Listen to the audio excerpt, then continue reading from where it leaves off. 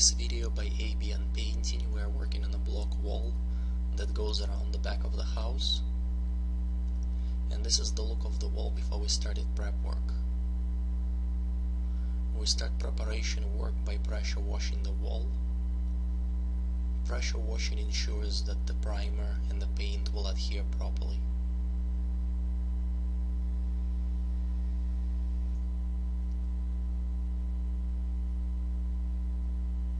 After we are finished with pressure washing, the next step is masking.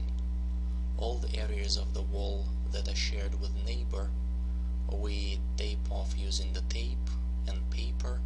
Make sure that no overspray gets on the part of the wall that belongs to a neighbor.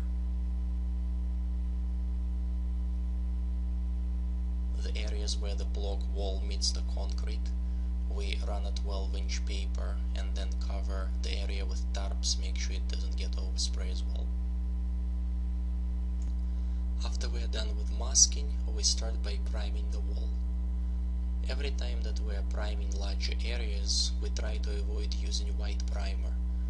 If the color is a little bit darker, we ask the paint store to tint the primer towards the color of the paint as much as possible, and this way we don't need multiple coats to cover the white primer. All we need is one coat of paint after the primer has been applied.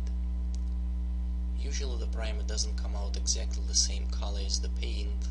It is usually slightly lighter, but for the primer we don't really need exact match. Just as long as it's not white, it would be a lot easier to cover. After we are done with priming the wall, we put a finishing coat of paint of the color that we need, and the wall is ready.